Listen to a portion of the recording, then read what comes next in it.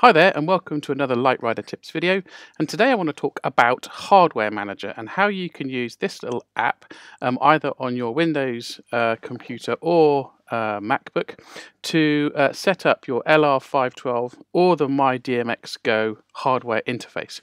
Now when those guys get shipped to you straight out of the box, there are a number of kind of default settings that aren't always the best, particularly for Wi-Fi setup. There's the actual interfaces themselves support something like 15 different Wi-Fi channels, and they all ship set to Wi-Fi channel number 1, which is typically the most congested Wi-Fi channel because most routers and other Wi-Fi devices kind of default to that particular channel. So to get to the actual Hardware Manager app, easiest way is to head over to the Light Rider app or lightrider.com web page. Scroll down. In fact, at the top you can click the download item icon, and that'll take you to a number of items. And if you scroll down, you'll find one that says Hardware Manager, and there's a version for Mac and a version for PC. If you download either one of those, I'm using a Mac at the moment. The Mac one, for example, will download a disk image. You can open it up. You can see what the disk image looks like. You'll just see a little icon for Hardware Manager, and hopefully we'll be able to start this. Let's have a look. Have I managed to do this? Just click this. Am I just being a bit of a donut? No, here we go. Right, so you'll get Hardware Manager. Now I'm using a Light Rider LR512 connected via a USB-C cable to my MacBook.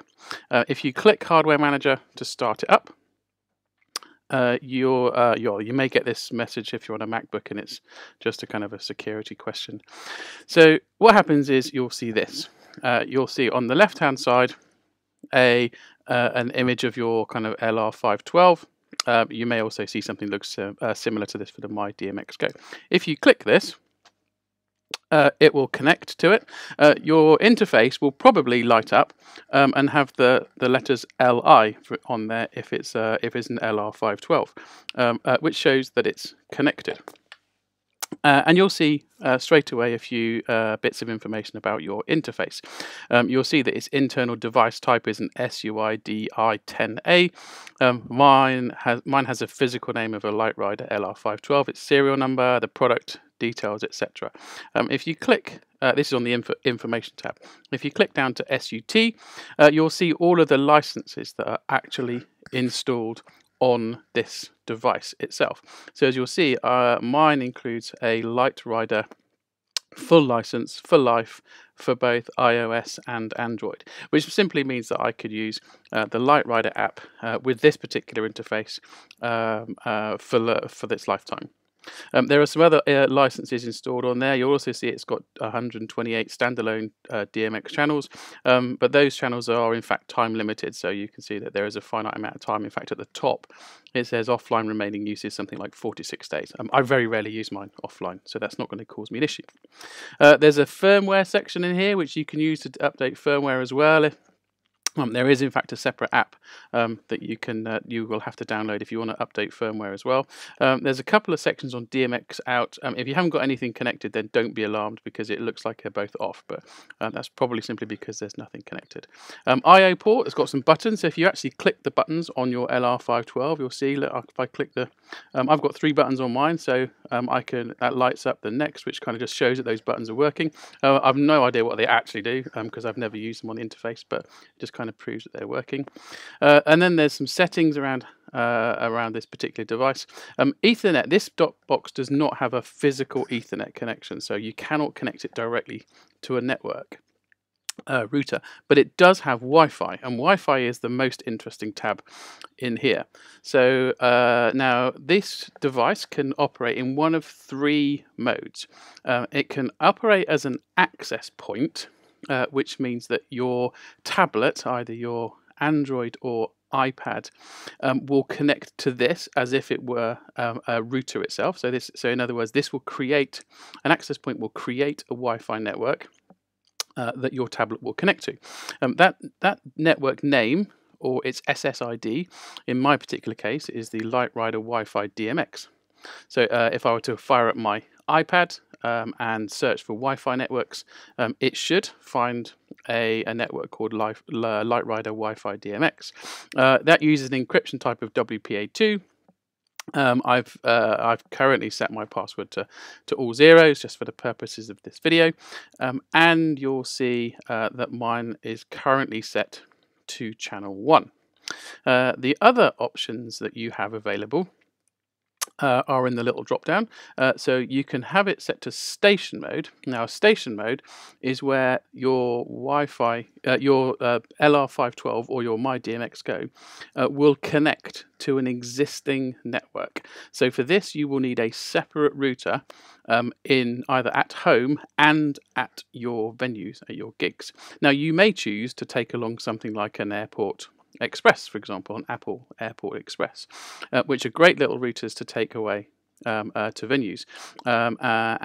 So if you choose to do that, then you can set up your LR512 or your mydmx Go to connect to your Apple Airport Express Wi-Fi network. And some people I know find those particular routers more reliable than the onboard kind of Wi-Fi routers in the LR512s. So that's an option that you have. You can also set your LR512 or mydmx Go to run in dual mode. Now, dual means that when it starts, it will attempt to connect to the existing network that you've told it about, and if it cannot find that network, for example, if that's your home network, then it will then create its own Wi-Fi network for you to use. So this is kind of the best of both worlds. If you want to have your LR512 connected to your home network whilst you're at home, but then create an existing create a new Wi-Fi network when you go to a venue for your gigs. I have tried this. It works reasonably well, but as I said, you do need to test this. I'm not going to promise this is going to work perfectly for everyone. This is something that you need to test, and obviously you don't want to be testing it at a real gig, so I would be taking this out somewhere outside of your home to try it out. And I would definitely have the hardware manager app here on my MacBook or my Windows PC, so that if anything should go wrong, I could switch it back into access point mode and then connect to it. Otherwise, you're going to find that you're going to be stuck at a gig. Anyway, right, on to the actual settings themselves. So you can change the SSID. I'm going to leave mine just running as access point. In fact, no, I'll tell you what I'm going to do. I'm going to switch mine into dual mode. The first thing I'm going to do is I would normally change the password. So this is something that you should do. You want to make sure that you've got a secret password that only you know, so that any of your guests that try to connect to your network, if at a gig, can't guess your password. So make sure that you choose something secret. The other thing that I would definitely encourage you to do is change the channel. Now, there's a whole load of advice out there on which are the best channels to use. Personally, channel 1 is often the most congested channel because, as you can see, most routers will connect. Will create a Wi-Fi network on channel 1. So any other venues are likely to be doing the same thing, and therefore these networks are quite congested. I would personally encourage you to choose a channel further up the chain, so something like either channel 7 or 11, and I choose those two numbers because there's some good kind of evidence to show that they are less congested, simply because they have fewer adjacent channels that cross over within the kind of spectrum that the Wi-Fi networks use. So channel 7 or 11 are usually a particularly good choice, although it may vary.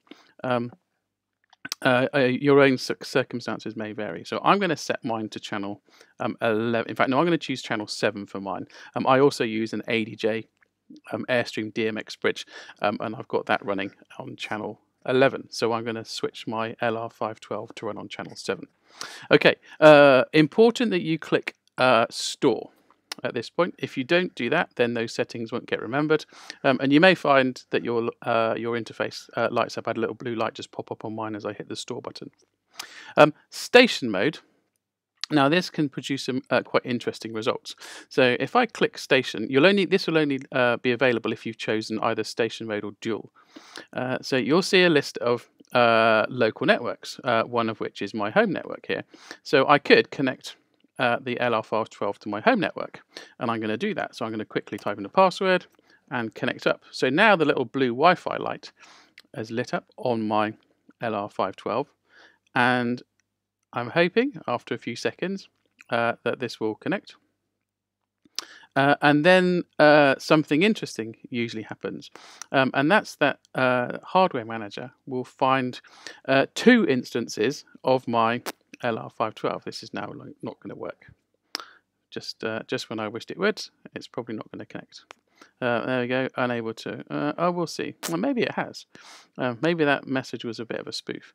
So you're now seeing 2 versions of the LR512 on the left-hand side, and that's because the top version is the one that the Hardware Manager can see when it's connected via USB cable, and it can also see an LR512 connected via Wi-Fi. So this LR512 genuinely is now connected to my Wi-Fi network. This isn't uncommon, I'm afraid. You may get some rather bizarre messages pop up when you are using Hardware Manager, particularly over Wi-Fi. So by selecting the second of the 2 items, you'll notice that the icons are very slightly different. This one is a network connection, and this one here is a USB connection. So if you scroll down the list now, you'll notice there is no Wi-Fi option within Hardware Manager whilst connected to Wi-Fi. And I guess that kind of makes sense, because you wouldn't want to go and change the Wi-Fi settings whilst you are connected by Wi-Fi. Personally, I find that generally it's a good idea, if you're making changes, to restart the Hardware Manager app and your DMX interface. So I am going to, in fact, I'm going to do that right now. I'm going to close Hardware Manager and I'm going to restart my interface. I'm going to pull the USB cable out and connect it back in again. So now we'll probably find when I start Hardware Manager again that this will show. This should show up twice again, because, as I said, this is going to be connected via USB and also potentially via Wi-Fi. I'm going to just go and check to see what settings have been saved here. So I've chosen the LR512. I'm going down to Wi-Fi, and we'll see if it's actually remembered my connection. No, it hasn't. So it obviously didn't connect. That's why I always say it's a good idea to restart Hardware Manager and restart your Light Rider interface, just to make sure that it's actually saved your settings. This did save the settings of being set into dual mode, but it clearly hasn't remembered my network settings. I'm going to try that one more time, see if it will do it. See if it will actually connect to my hub and therefore show up as Wi-Fi. Right, okay. Right, that does look better. Right, no error messages this time. There's no save option when you've connected via Wi-Fi. So I'm going to just, in fact, I'm not going to do anything now. I'm going to quit Hardware Manager, restart my LR512 again. All right, so I've just unplugged it, plugged it back in again, wait for it to start up, and then start Hardware Manager again. Let's see what this does. Let's see if this has now remembered my Wi-Fi settings. Is it going to find it again via network? So sometimes it does. It may be that it's because it's connected via USB. Then it will not retain my Wi-Fi. It does. It's currently refreshing. It's going to say it's unable to connect. Let's click the refresh network list button and see what it does. So no, still not showing as connected. Okay. As I said, I have had some success with this working. I've very definitely had the LR512 connected to my home network and then working away. But I'll be honest, I typically have mine running in access point mode all the time. Because I generally only want it to be creating a Wi-Fi network. For the purposes of some of the videos that I do switch it into station mode, but for gigs, I pretty much always have it running in access point mode, which means that it creates its own network. Okay, so that's kind of it. That's a brief tour of Hardware Manager. The important points here are that you can find out a little bit about your device. You can see what firmware it's running. But most importantly, you can set the Wi-Fi mode. I have mine running in access point mode. You can give it a name. So if you choose, you could choose to make it a little bit more obscure, not call it Light Rider, but Wi-Fi DMX, but something else. You can set your own password so that it's not easily guessable. But most importantly, for best Wi-Fi performance, I would strongly recommend that you move away from channel 1, go to something like channel 7 or 11, and then make sure you click that store button.